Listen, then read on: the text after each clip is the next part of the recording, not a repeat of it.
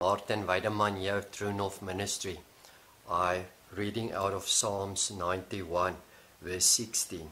It says, "With long life will I satisfy him and show him my salvation." And it started off with, "He that dwelleth in the secret place of the Most High." He that dwelleth in a secret place of the Most High. Do you think every Christian stay or dwell in a secret place of the Most High? Or is that a specific place, a secret place? A secret place. "With long life will I satisfy him and show him my salvation." God wants us to have life, and a long life.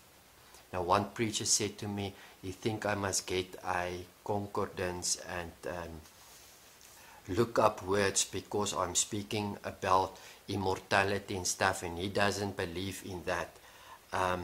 I do have concordance and stuff like that.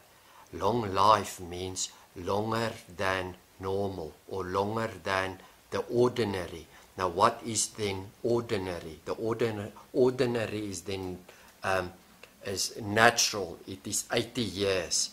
But when I'm born again, born from above, born from the seed of God, and He stays in me, it will quicken my mortal body, and I will have life, everlasting life, eternal life. That's what we are preaching to men, so that when they believe in the name of our Lord Jesus Christ, they can have life in fullness of life, everlasting. There's no end.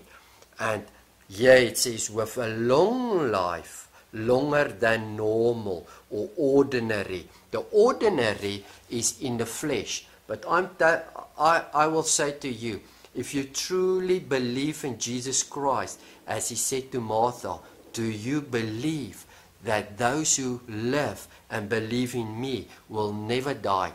Then this long life that God will satisfy us when we stay and dwell in the secret place of the Most High.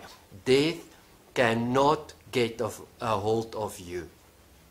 Or God will give you a longer than a normal life, and then He will leave you and death can come and fetch you. Death is an enemy. We must understand God wants us to live and have everlasting life. The thief comes to steal and to destroy, but I have come that you can live. Now, only for 80 years. You must live and have life in fullness. Fullness. So, a long life, full life, immortal life, everlasting life, eternal life. Eternal life includes everlasting life and immortal life. So when God is giving us eternal life, we must focus on everlasting life for soul and spirit and body. And then we are talking about immortal life, because immortal life is mentioning about there's no decay for the physical realm. So mortal must put on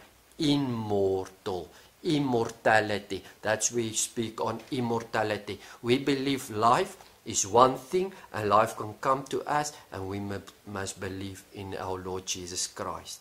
So may you be blessed in Jesus' mighty name. Amen.